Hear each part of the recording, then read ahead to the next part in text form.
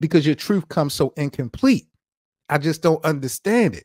LeBron James in his first year, 24 years of age, of his first MVP year, 24 years of age, he averaged 29, 8, and 7.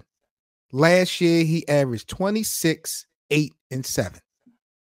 Yeah. He shot 50. He shot 5. He's shooting 5% better from the field than his MVP year. And he's shooting 7% better from 3 than in his MVP year. The difference between then and now is he's slowing down his team, right? And then on top of that, these stats are empty. They're empty. Without these stats, the Lakers would not even be competitive. They wouldn't be in the play-in tournament, winning the in-season tournament. You talking about empty stats? They would. I keep trying to tell you, they're still a play-in team without LeBron. They're still a play-in team because the level of game rises up from all the other players. They can actually reach their potential with LeBron off the floor. You know, I hate, and I know we about to be in an election. You know, it's election time. BA just keep campaigning this, that the Lakers roster is so better without LeBron on the basketball court. I don't know what evidence he's going off of. I'm tired of playing. I'm tired of paying his taxes. I'm tired of paying his taxes. You're not getting. I'm not paying your taxes no more, LeBron. I'm not. And we're not going to win.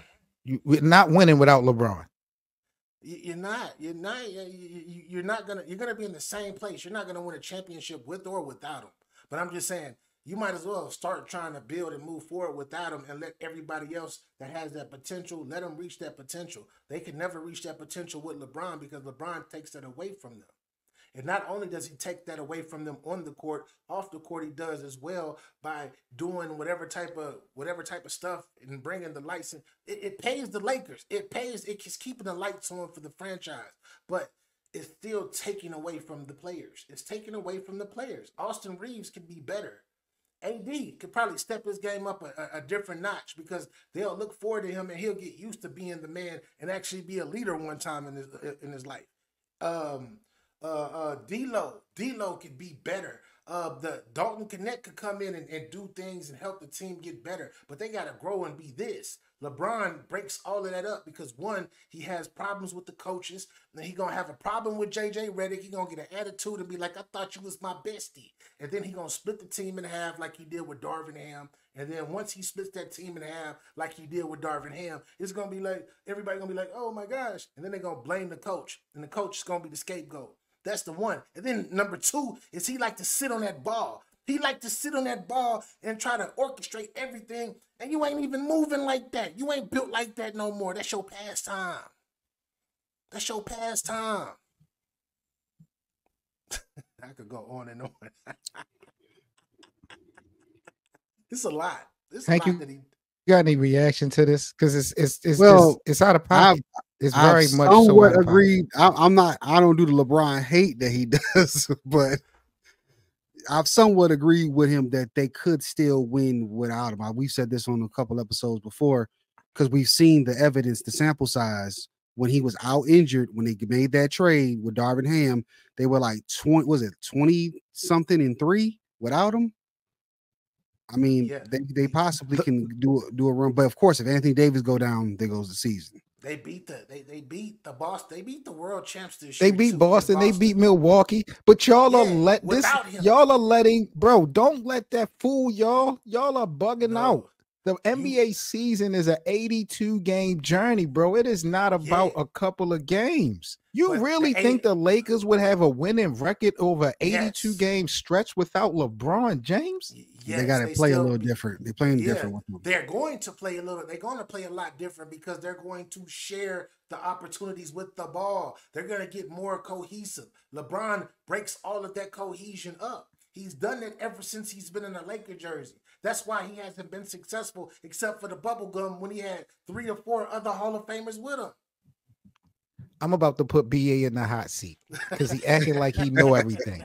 So let's get down to it, Lakerland. Smash that like button, subscribe to the channel. Also, Lakerland, in the live chat, if you guys check out our Discord link that's pinned to the live chat at the top. join our Lakers Land Discord for our 24/7 Lakers debates.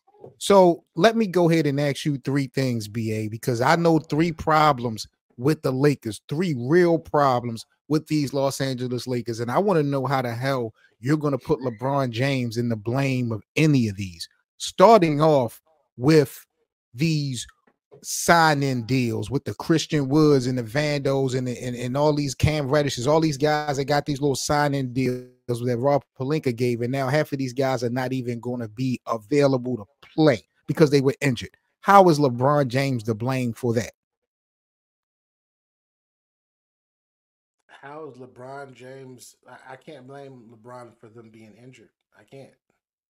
Okay, so that's one of the big problems for the Lakers. A real problem for the Lakers is the lack of availability. So that's not LeBron's fault. Okay, let's move on to the second one. You're telling me that deplete you. I'm seeing Trap Butter in the live chat talking about LeBron James don't play defense, which is laughable to me.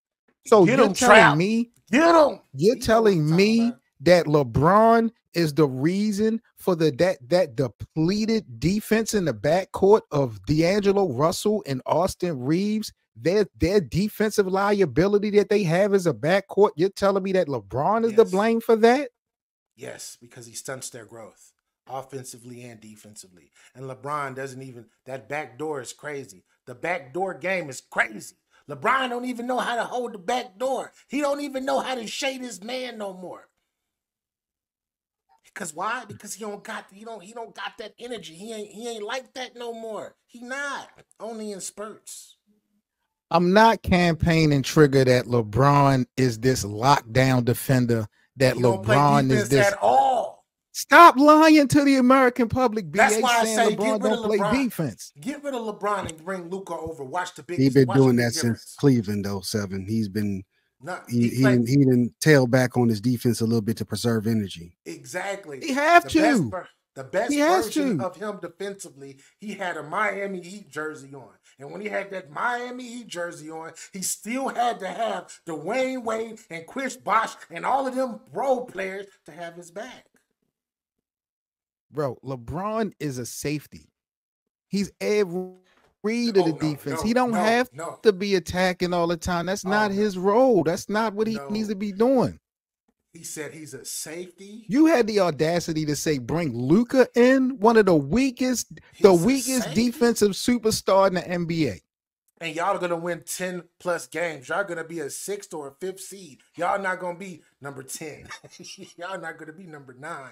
Y'all are going to be a top 5 seed. My fault. I'm disrespecting Luka. Y'all going to be a top 5 seed with Luka. With the same, take LeBron out. Put Luka where LeBron is with AD and them.